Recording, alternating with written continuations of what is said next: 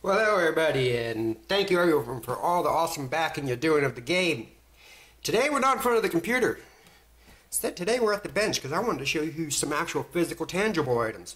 Yes, I did show this in a quick photo update last Friday, but I want to show you more now. This is the cartridge we're going with. There's going to be some slight changes on it.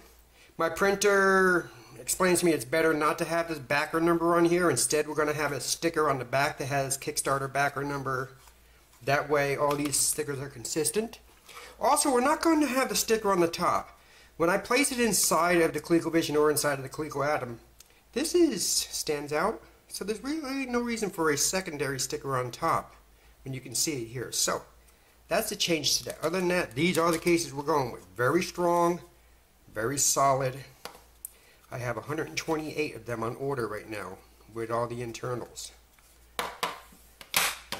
Next thing is, as part of our stretch rewards, you're going to have the option of choosing a Coleco Adam data pack with the game on it or a coffee mug. This is an example of the coffee mug. This is my coffee mug I use every day. This is the coffee mug that's going to go out. It's not going to say Nerds Rule on it though. The coffee mug is going to have Crazy Climber Redux on it, custom printing. But I just want to show you how big the mug will be. Nice solid white mug. So we have that. Let's just stack these things up here on the side. And this is the data pack that'll go out. I'll be making each one of these data packs. I make data packs all the time. Each one's a custom data pack on a brand new audio cassette that's been converted over to data pack usage. It's going to have a custom formatting on it, so it's not just a plain old data pack. It's going to be a special data pack just for Crazy Climber Redux. So those are for the stretch goals. Every backer, once the campaign ends, I would need to find out from you which one you want. And these are for backers that have the $50 or more. If you're backing digital only at $30, you don't get the hard copies, the hard items, the physical things. If you want them, you need to move up to the $50. So let's get them out of the way. And then we have the manual completed. It's designed similar to the Colecovision manual. It's a slightly different size just to fit on standard papers. I printed this one up on my inkjet here, so it's not too good in quality wise, but my printer who's going to be doing this, these labels, and doing something else to be showing you will also be doing these, and I believe they're doing the mugs too. So just a quick review. Cover, cartridge instructions. When you open it up, you have like original ColecoVision manuals. You have a game description. Then you have how the controller is used for this game. Explains the single and dual controller modes. Then how to play, what you need to do to play the game. Then the game screen, it gives you an idea of how the game screen works. The scores, the heights, the difficulties, and everything. And then the next page explains the obstacles, the damage, and the death that happen in the game. Then we have the baddies, the falling, flying, crawling baddies, the bosses, and how you win the game. Then on the back, it explains how the game editor works. You know, when I was writing this up, I realized how in-depth this game is. There are 24 baddies or enemies in this game. That's an awful lot. I didn't realize I was going along, but there's 24 baddies in here. There are 16 different levels slash worlds slash buildings. And then there's multiple difficulties. And then, just for guts and shiggles, the game editor will let you play with all that. There is an option in the game editor too that lets you play with gravity. So you can set it so things never fall, they just float and you go around them. Or you can set it so that you're on Jupiter and they fall like a rock. All kinds of stuff you can do with it. You can just have fun with this when you play in the game. You don't even have to try to get to the top. Let me just see how I can modify this game and find something new. We will have on the website, right now if you go to 8bitmilli.com/cc, it redirects you to Kickstarter. Once Kickstarter is over, the /cc will be the homepage for Crazy Climber Redux. And I will have a listing on there of all the various game codes that I have for editing. And if you find any new ones, you submit them to me.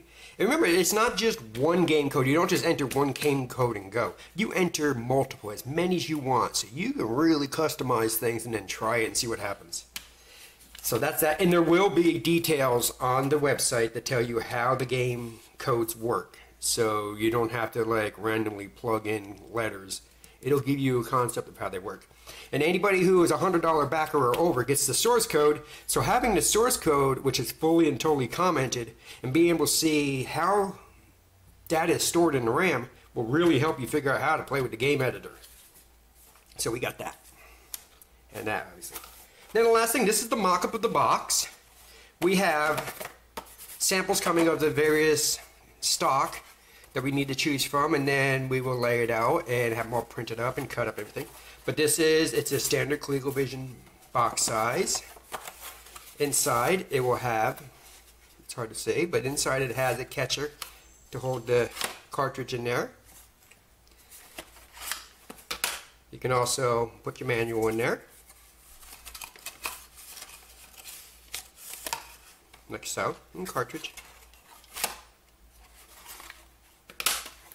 And I didn't check, but maybe you can put the data pack on the other end? Let's see. You can put the data pack on the other end. See that? Data pack on that end. Cartridge. And label. Cartridge and manual on this end.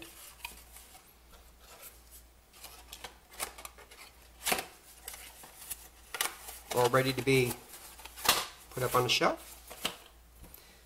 This is going to have a very nice design that matches with the aesthetics of Crazy Climber and its 8-bit design. It's not just going to be...